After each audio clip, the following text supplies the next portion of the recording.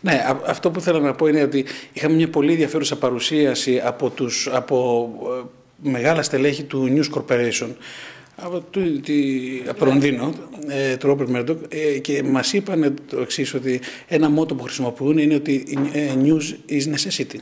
Δηλαδή ότι θεωρούν, και είναι κύρια στρατηγική τους αυτό το πράγμα. Μας φέρω ένα παράδειγμα, και ουσιαστικά αυτό που λένε είναι ότι η έρευνα παγκοσμίως, το βλέπουμε και εμείς, είναι ότι παρόλα τα προβλήματα ο κόσμος καταναλώνει όλο και περισσότερα news, όλο και περισσότερη πληροφορία.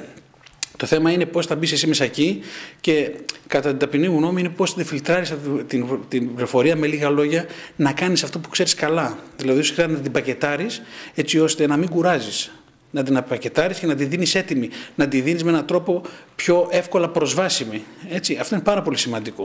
Η Times είναι ένα πάρα πολύ καλό μοντέλο με αυτό που κάνουν τώρα με το paywall που μας δείξανε, αλλά από εκεί και πέρα βλέπουμε και άλλα μοντέλα, και η El Mundo και το Figaro και η Le Monde έχουν μπει όλοι στην ίδια λογική. Το σημαντικό είναι ότι όλοι, ξαναλέω, χρησιμοποιούν και προσπαθούν να βάλουν στις συνδρομητικές υπηρεσίες το κομμάτι που λέγεται χαρτί, δηλαδή το κομμάτι που λέγεται έντυπο, δηλαδή το εξώφυλλο, το φύλλο που βγαίνει στο περίπτερο. Βέβαια, είναι ενδιαφέρον να δούμε, εμείς κάναμε μεγάλη συζήτηση τώρα αυτές τις 2 μέρες για το ποιο είναι το επόμενο βήμα.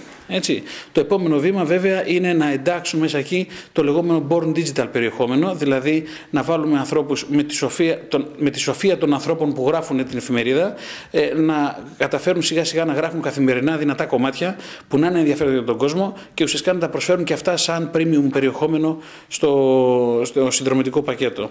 Όπως πάλι το επόμενο βήμα είναι το τηλεοπτικό περιεχόμενο, δηλαδή το λεγόμενο exclusive web TV και υπηρεσίες. Έτσι, δηλαδή είδαμε διάφορα συνδρομητικά μοντέλα που σου δίνει από τη μία την εφημερίδα, από την άλλη σου δίνει και ένα μάθημα αγγλικών. Έτσι. Και αυτό έχει να ξέρετε, έχει να κάνει και με την κουλτούρα λιγάκι.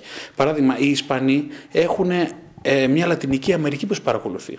Έτσι. Οι Γάλλοι έχουν τον Καναδά από πίσω. Δηλαδή δεν είναι εύκολο, καμιά φορά λέμε όλοι έχουμε τα ίδια διλήμματα. Σας είπα και πριν. Δεν έχουμε τα ίδια διλήμματα, αλλά δεν έχουμε τις ίδιες απαντήσεις.